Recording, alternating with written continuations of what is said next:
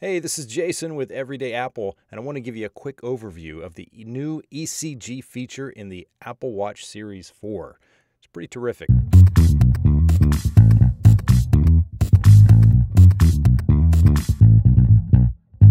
Now, many of you are probably already aware of the basic functionality in the Apple Watch where it can check your pulse all the time. I just got an Apple Watch Series 4 again. I've had a Series 2 previously. I sold it.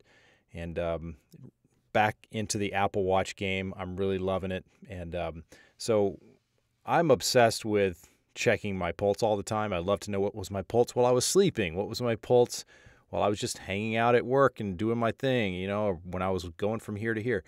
After working out, I wish I could wear it while I was working out. I do martial arts, so that makes it a little more challenging. But I like to check my heart rate immediately after that, as soon as I can. And so that's just kind of the basics that everybody's pretty familiar with, where you go to the, heart app and, you can let it check your pulse. Okay, so Apple's also now added this ECG feature, which basically just gives you a heads up if you have an irregular heartbeat.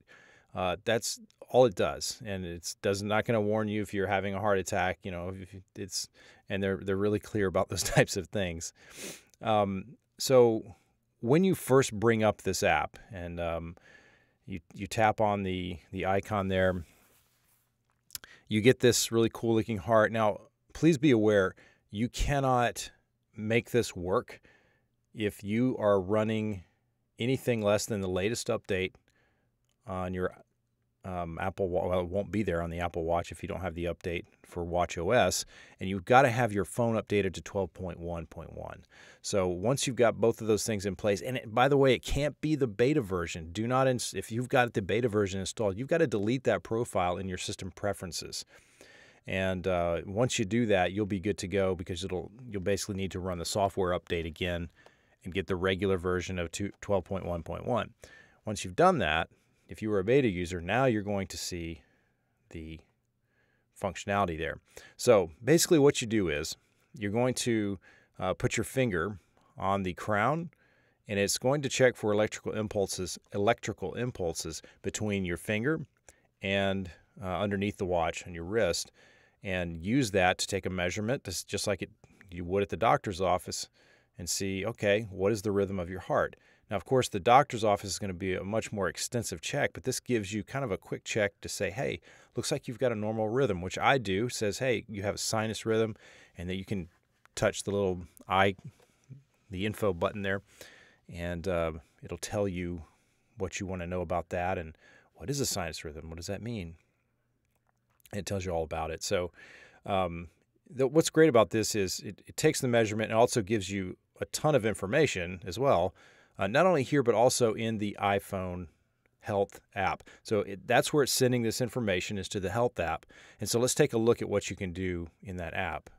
Okay, so when you take the ECG reading, you're going to get a notification saying, hey, there's a recording available. So you tap that, it brings you into the Health app. And the Health app wants to know if you want notifications that would tell you you've got an irregular heartbeat. So you can walk through this process and set it up, and it's going to give you some extra information. It's going to get your birthday and, hey, have you ever been diagnosed with AFib? And so you go through that whole process, and we'll kind of skip through all of that here. So it gives you some really good information here. I mean, hey, 4 things you should know.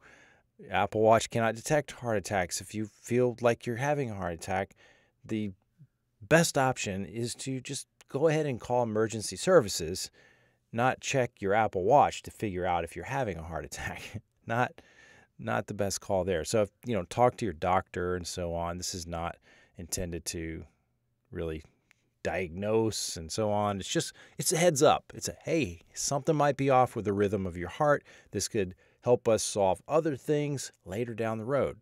So we'll kind of keep going through here. Now, so once you've done that, it just goes in there with all the rest of your information, and you basically just tap on the ECG right there. You can see I've taken 2 of them today, and so we tap on that, and it shows us the readout that it took using the Apple Watch. And what's great about these is if you needed to take this to a doctor, you can tap on them here. I'll tap on this top one here and kind of look through it, and you can scroll sideways here and look through the whole thing. And you can also export a PDF of this for your doctor. Really cool. So export to PDF and save this to whatever location you want. Using the share menu there, I'll save to files and drop in the iCloud drive, and boom, now I've got it ready for my doctor's appointment if I needed to go and say, hey, it looks like something might be a little off. Can you help me? And then they will do a full check, of course, using the doctor's Apple Watch. So anyway, that's the ECG feature. I think it's great. It's a great addition. And me being obsessed with health metrics, this is right up my alley. So I'm really enjoying it. I hope this helps you get a handle on how it works.